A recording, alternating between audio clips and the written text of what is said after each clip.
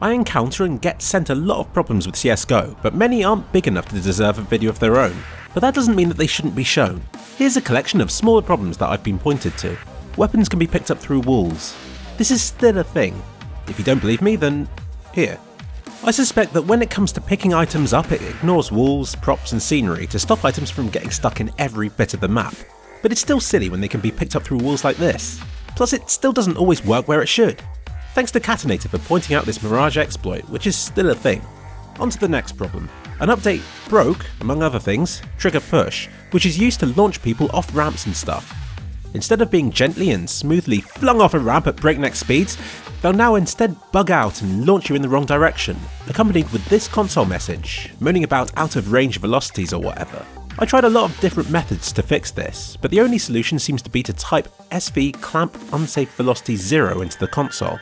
It seems that this was done intentionally by Valve, but it's a bit frustrating to have to manually do this whenever you're hit with this bug in offline mode on a custom map. Seeing through smoke grenades.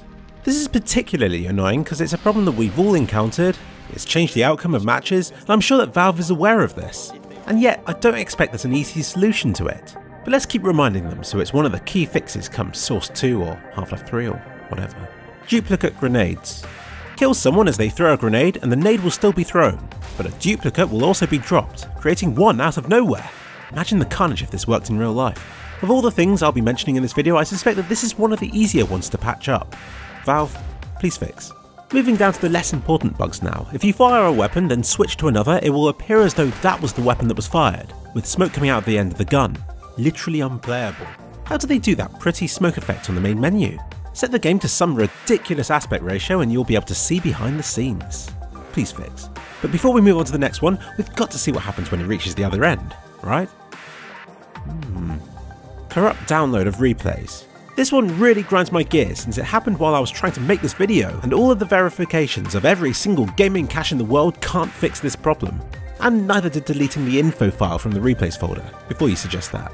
I ended up having to look on hltv.org for an alternative download because I was wasting too much time. Demos are torture to play through. It's no secret that the demo replay feature is horrible. It seems to have to count through every frame of the match, making navigating to the end of long recordings unbearable, where the slightest misclick can lead to the wrong option, which can lead to it loading it all over again and so on. Oh, and as for this demo, people thought that a single Molotov dealt massive damage, but it turns out that it was a double Molotov. So although this wasn't a bug, I did encounter two more whilst trying to research it.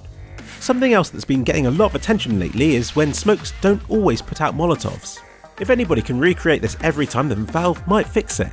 I mean, they have been on a roll with this lately. Speaking of which, Popkins posted a great article on yet another fire bug, where if they land on a corner far above the ground below them, then they won't ignite. I found one of my own. If you teleport to this position on Overpass, you can recreate it. And as well as these, there are some really picky map-specific things, like the invisible wall and office here, or getting the bomb to this difficult-to-retrieve spot of Dust 2, or this game-breaking undrawn bit of sugarcane, though only on the DE version of the map. Thanks to Brixium for finding this. You're the hero we need. So thanks for listening.